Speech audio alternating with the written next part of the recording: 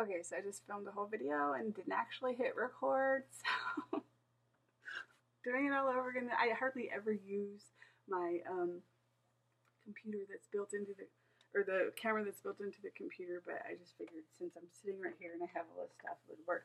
So today I went garage selling, and I spent $8 garage selling and $51 at Goodwill, and Goodwill's half off days. The only time I shop at Goodwill, just because it's half off of used clothes, you can get much better than that.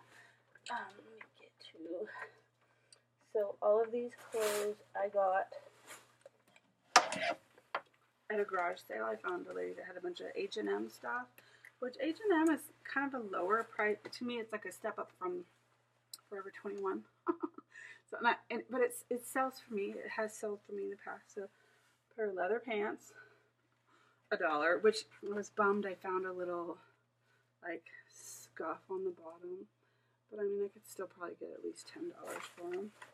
And these are a pair of like brown pleather leggings, black leggings with sequins on the front. These were the moms of that lady that the garage sale. I thought they were her daughters. She was like, "Oh no, those were back when I could fit in them." I'm like, "Oh, okay."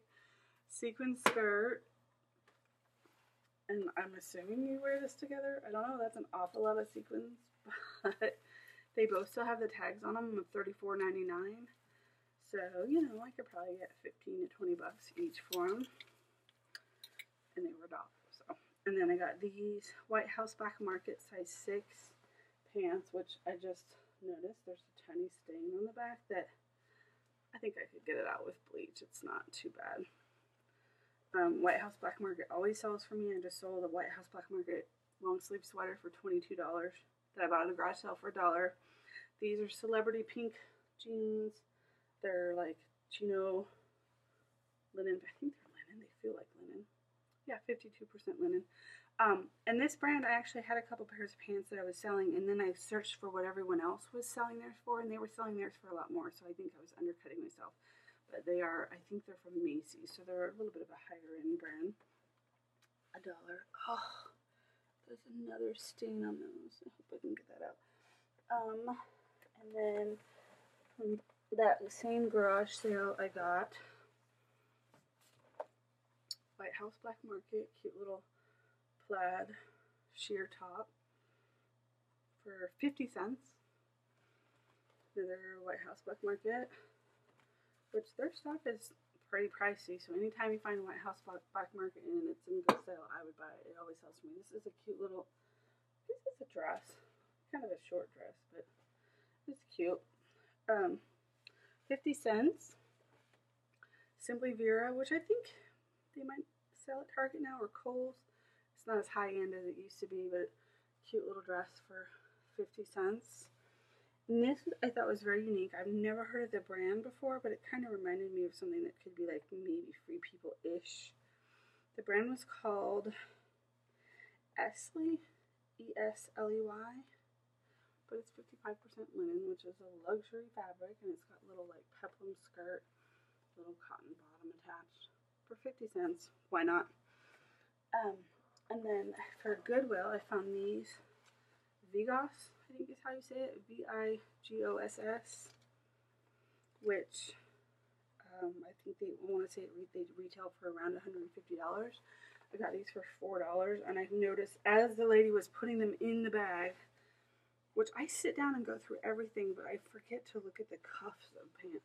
There's like a tiny little stain, so hopefully it's just a grass stain that I can get out. Super excited about this little Star Wars tank.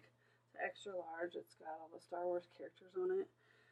Because the yellow tags were the 99-cent item, this was 50 cents. Can't beat that. And I know Jenna from Empty Hanger, she sells her, she sells her graphic tees for $30. She starts at around $30. So, and I've been doing that, and I made a little bit less than that on the last one I sold. These are just was like a last minute grab. Somebody just stuck them on the table right by the front, and I thought those look really comfy. They're just like loungy, kind of like a boutique print. $2.50 for me, not to sell on Poshmark. These I was on the fence about. But Victoria's Secret pink always sells, and they're always high price, which is crazy. But see that it has a little pink that goes on the waist. These are a medium yoga pant. They're a little faded on the bottom, but I could probably still get at least 10, 12 bucks for them. This brand I never heard of before, but it just looked like a really well-made top, and it's called Cupio, C-U-P-I-O. This was $2.50. Anytime I've had anything that was eyelet, it sold. So, super cute, right? Let's see. This, normally I wouldn't buy anything that's Charlotte Russe. Excuse me, Charlotte Russe or Forever 21. Those are, to me, like just lower end. I feel like H&M is also kind of lower end, but it's a little bit higher than, I don't know. I just, if you buy something that's cheap, you're not going to make a lot of money. But this, brand new, it still has the tags, the $34.99 tag on it from Charlotte Russe. The cute little, like, strapless with a little elastic lattice thing. High-low, bright, fun, neon, coral color. So, I mean, I could probably get like 18 bucks for that. This Lane Bryant seems to sell well for me, and this looked brand new, and I was on the fence until I realized that this was the tag that was only going to be 50 cents.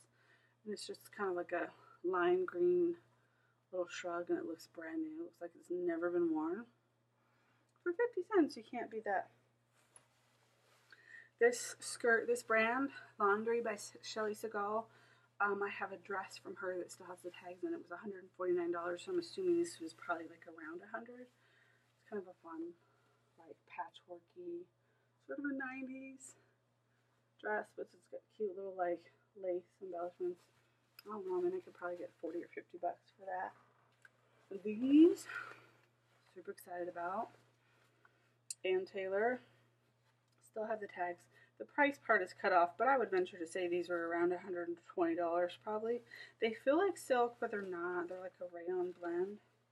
And if I steam them up, they would look super, super pretty. They feel really soft. It's like a, I want to say acetate rayon blend. Because I looked, they still have that little like magnetic thing that the person didn't cut off. 57 rayon, 42 cotton, 1% spandex. So they're just a really pretty, shiny purple color. Let's see. Dollar tank top for me. Another dollar tank top for me. This one I'm super excited about. I think I'm going to wear it tonight. See that? It's cute, huh? So this is Forever 21's Big Girl line. So it's Forever 21 plus size. It is a 3X, but because I'm pregnant, it's perfect for me. It's got a little bit of a bell sleeve. I just love the embroidery on it. I don't know, right up my alley. This chair, super cute. Got a little dust on it there. But this was $2.50. If I wanted to sell that, I'm not sure how much there. I just know that there's usually rarely anything in Forever 21 that's over $40, at least the last time I went, which was quite a few years ago. So you just really can't make a lot of money Forever 21. And these are just maternity jeans for me that fit me perfectly, so you can't complain about that. And they were so $4 for those. Fun little PJ pants for me to have ice cream cones all over them. I'm a sucker for super soft PJ t-shirt material. You never have enough PJ pants. Those were $2.50. This dress I was on the fence about because it has belt loops, like the little skinny kind of belt loops were over there, right here. That, I mean, you know, anybody probably has a skinny black belt they could wear with it. But this is a London Times dress, which retails for like $109. Super cute how it has like the ruching on the top and it's like the herringbone on the bottom, and you can just tell it's really quality made. So I could probably get like $20 or $30 for that, if not more. This brand I've heard of before, but I wasn't too familiar about like how expensive it is. It's a tennis skirt. I find that these sell really well for me, just because I guess tennis people are willing to spend more money on them. This was $2.50. And then one of my biggest finds, besides what I'm going to get ready to show you, these I just happened to catch as I was in the checkout line. They're a brand new pair. Ralph Lauren jeans. They're like a beautiful cream color, size 12. Still have the tags on them of $99. Okay, there you go. Super excited, no issues. $99. So I mean, I could probably get 50 for them, maybe. And then shoes. This is a brand I haven't heard of, and when I googled it, the prices varied. Of course, I was looking on Poshmark to look at the prices, because that's really where you want to see what they're selling for used. Libby Edelman, I'd never heard of that, but I heard of Sam Edelman, so I thought maybe they're related. Maybe she's as good as his. Edelman, just like his. But these were $5, and they're real leather, and they're super cute. They're like riding boots, the way that they're worn in, like that. So, I think they were size 8.5.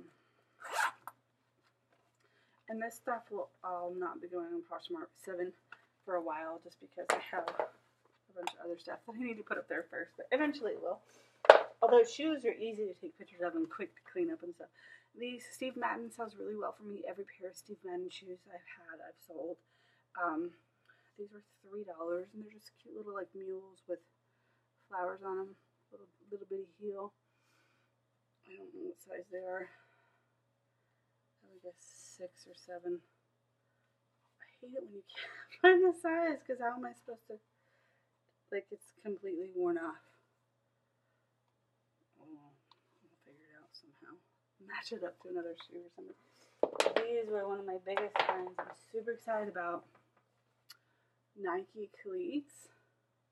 They totally still have grass and dirt on them, but that, of course, that can be easily washed off. There's no other issues minus the dirt that obviously can be washed off. The cleat part is still in really good condition. Hardly any wearing on them. And when I looked them up on Poshmark, $165. So I was super excited. These were $3. So I scored pretty big altogether. I pulled out $80, and I still have, I think, $11 left over. So not bad. I spent $8.50, I think, garage selling, and then the rest was at Goodwill, and I still have $10 or $11 left. So not a bad haul for $70. And when you think about that, probably 3 or 4 of these things combined, I can make at least $70. So I always grab things that you can see that have tags on them, because usually they're always in good condition. And then you know the price right there, and so then you can know how much I want to sell them for. So that's always something that catches my eyes when I find things that are brand new with tags. But that's it. That's my haul. Gonna go, guys. If you like my videos, please subscribe, and if you guys have any suggestions for new videos, I would love to hear them, because I kind of run out of ideas. I just see the other videos that other Poshmark people are making, and then see, oh, no one's done a video about this. But so I will make more. Bye, guys.